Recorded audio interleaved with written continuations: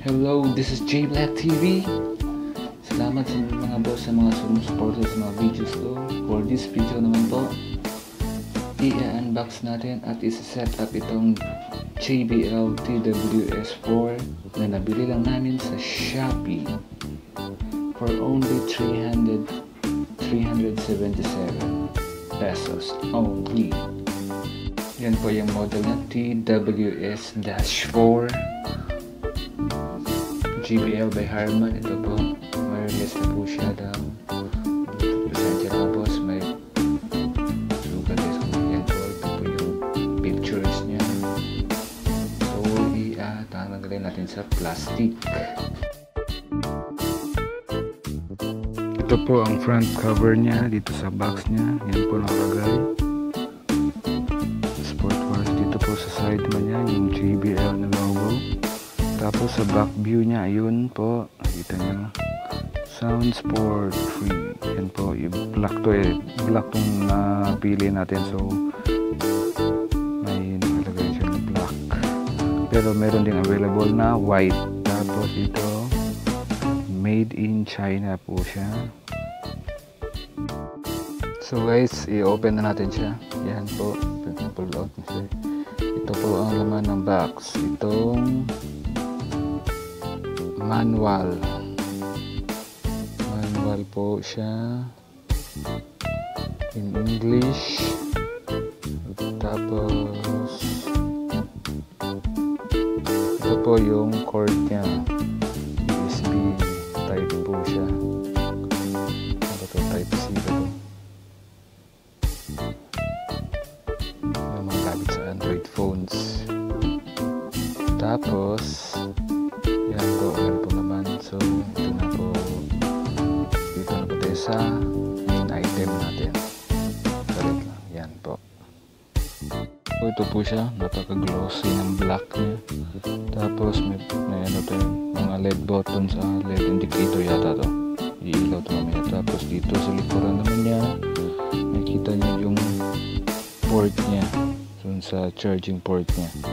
Tapos i-open natin. Papansin nyo, may click button dito. Di pala siya nag-on. Yan po, umiilaw po siya ng po. Tapos yung mga headphones naka-red. I-click mo pala siya. I-close mo siya, naka-on pa rin. Kasi may button siya doon. Nakita nyo guys. So, i-prepare natin siya dito sa phone natin. Yan po guys. I-open ko muna dito sa phone. At saka pala guys, take note, napaka-importante nito. Kasi ito siya, pwede siyang yung isa-isa yung earphones niya.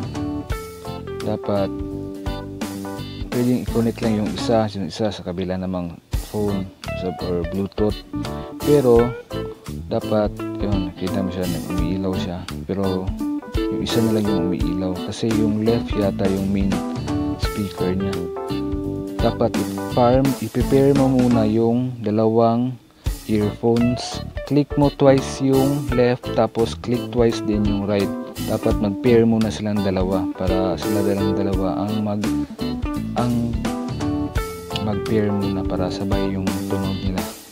Use sa dalawang earphones left and right yung makakonect dun sa phone natin. So take note ha, dapat i-pair muna yung dalawang speaker or earphones.